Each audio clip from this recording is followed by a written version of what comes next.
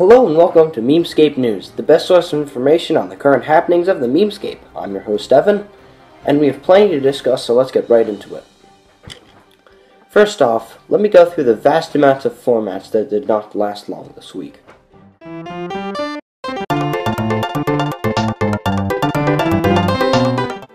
The day after last week's edition, Lemon completely died, completely fell off the face of the earth. Most likely because the novelty was totally exhausted. A format where Gibby is about to hit Spencer with a stop sign made a bit of movement. I like this one quite a bit.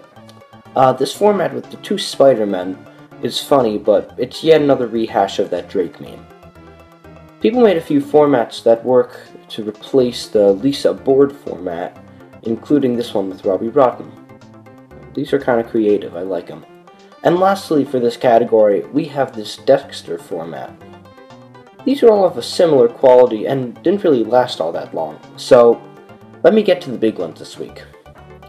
Chess memes gained a lot of traction for a short time and had a higher production quality than all of these, and incorporated Outstanding Move from 2 weeks ago.